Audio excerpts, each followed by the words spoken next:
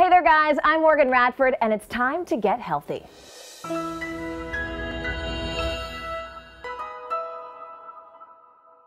Did you know that people in the Middle Ages actually used to eat moose nose and spoiled milk because they thought it was good for them? Well, lucky for you and for me, we know a lot more about nutrition now. You probably hear that word nutrition often, and it just means eating a diet that's healthy for you. If this comes to mind when you hear that, don't even go there, because it's not that bad. In fact, lots of healthy foods also taste pretty good. But do you know which foods make up a good diet? I'm Dr. Ken Yamaguchi. I am the Sam and Marilyn Fox Distinguished Professor of Orthopedic Surgery at Washington University School of Medicine, and I am the Executive Vice President and Chief Medical Officer for Centene Corporation. A healthy diet is a diet that gives you the necessary calories to do all your activities, not more calories than you need, and it has a good representation of the 5 major food groups. 5 major food groups. Do you know what they are? Fruits and vegetables, proteins, fats, and grains.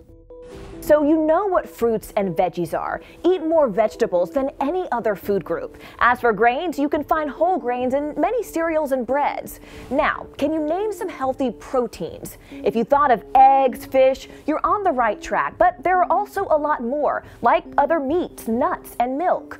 All things your school cafeteria probably offers.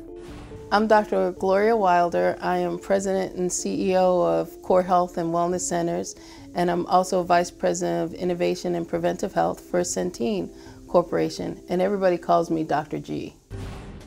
Most of the stuff you eat should either come from your school, if you're eating the school lunch program or the school breakfast program, or it should come from your parents, right? You actually do need some fat. Just make sure it's healthy fat from foods like avocado, cheese, and those eggs again, yogurt, and even dark chocolate. But be careful with that one. A healthy diet also means not eating too much of what's unhealthy, which means trying to avoid things that are very high calorie and have a lot of simple sugars and a lot of salt. That means limit the amount of that dark chocolate, the sugar you sprinkle on foods, and even those sugary drinks like fruit juice or soda. And fast food, that should really just be a rare treat, if you eat it at all. Just remember that you don't want to become a chicken nugget and French fry kid. If all you eat is chicken nuggets and French fries, you're going to grow up looking like a chicken nugget and a French fry. That's right. Good nutrition not only makes you feel better, it makes you look better. Your skin and your hair, it'll glow from all those vitamins that make their way into your system.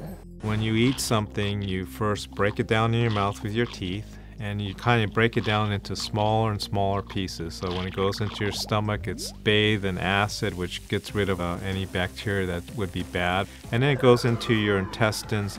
And at that point, there's a lot of things called enzymes that are released that help break down all this food into the small building blocks. Those building blocks are the vitamins and the nutrients you need to stay alive. Your blood takes them and delivers them to the areas of your body where they're needed. It's actually a pretty involved process every single time you take a bite. So what can happen to your body if you have poor nutrition? Let's talk about junk, right? You put yourself at risk of getting diabetes, right, or being overweight and not being able to do the stuff you really want to do.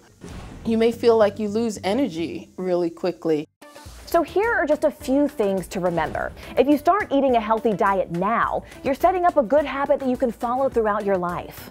Who wouldn't rather have more energy, feel better about themselves, be in a better mood, and look better? Mix it up. You don't have to eat the same old fruits and veggies every single day. You can be adventurous and try some of the other vegetables your school cafeteria offers. And also, don't overeat. When you're eating a meal or a snack, when you get about halfway through, ask yourself whether you need to eat that second half.